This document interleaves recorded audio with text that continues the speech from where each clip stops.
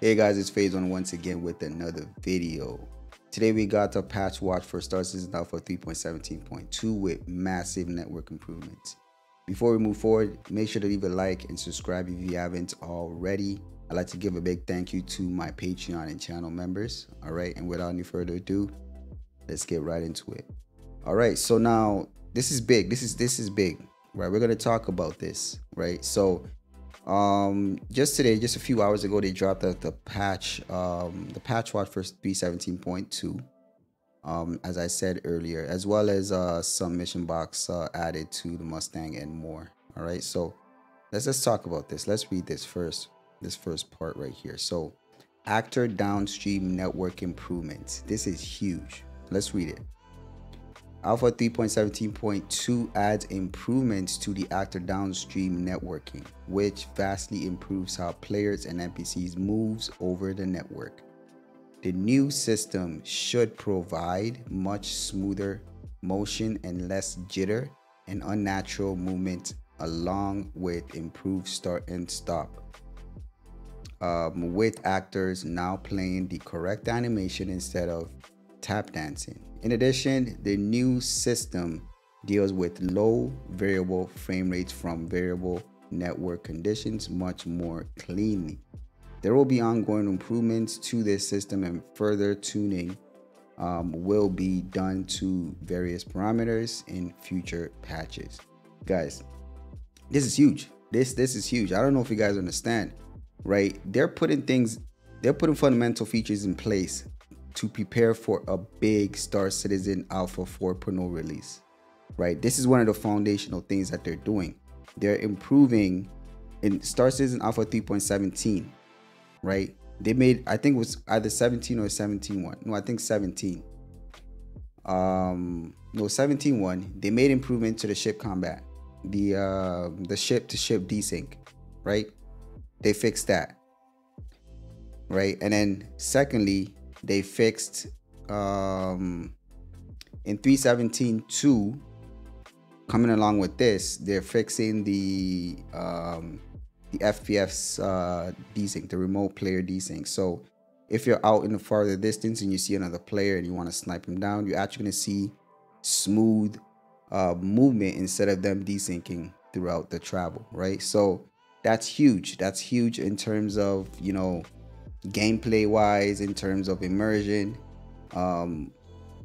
So this is big, and the fact that now they're adding this actor downstream networking improvements. So now this means smooth animations for players and NPCs, right? So now just imagine this whole scenario where, let's say you own a big ship like a Carrack, and you have an NPC that you have hired, and this NPC is an engineer, and then you're walking through the Carrack and you see this NPC just walk up to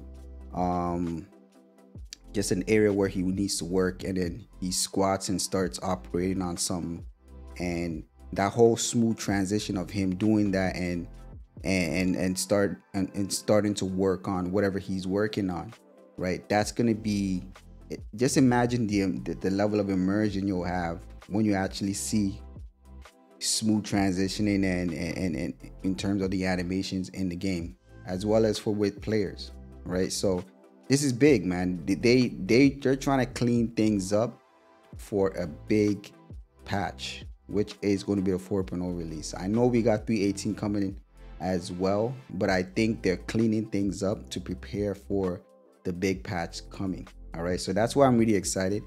So let's move on. It says reduce floating rocks. So they did environment art performance, performed a general polish on planetary surfaces, including Daymar and Yella tweaking asset scattering setting to reduce floating rocks and foliages. Okay.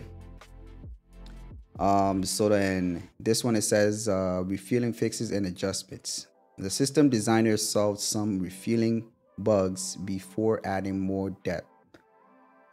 Here is a selection. So yeah, so they're planning on adding more depth to the refueling mechanic, which they did mention before. So they're now, so it looks like they're trying to iron out some of these bugs related to it. So we're looking at fix an issue with the Miss Reliant series to stop the ship from clipping into the fuel nozzle. Which this is, I didn't know that this was actually happening. Ship paints will no longer change when refueling. That's weird. Auto refueling now correctly indicates that a service is needed. Auto docking to the tank arm has been fixed across multiple ships. Disable the ability to quantum travel with the ship attached to the boom armor. That's hilarious. All right, so that's good. It's good that they've gotten this out. All right, so let's move on. Ships and weapon balances. The vehicle feature team integrated some balancing and adjustments. Return the Vandal blade to be closer to the Aegis Gladius. The blade is slightly ahead of in terms of raw numbers, which is about 1G, and is better in forward boost than the Gladius. However, the Gladius is better in lateral boost. Plasma cannons adjusted to 1400 meters per second with greater capacitor cost to offset it. So it holds the same amount of damage and energy magazines as the Gladius. Okay, so they're essentially making it competitive and closer to each other, but with slight differences. So you have reasons to pick a Gladius over a blade or a blade over a Gladius. Okay, so plasma cannons tuned cannons turn to full energy damage. Distortion damage numbers are under review. Okay, so now lastly they said that the mission box added to the Mustang. Did you ever want to, this is essentially they've, can you see this? Yes, you can. So they essentially opened the cargo box to allow you to put boxes in there. So now this is huge. This is huge. The community we've been complaining about this, right? Because you couldn't put a box inside of the Mustang, we were not seeing the Mustang as a viable starter ship.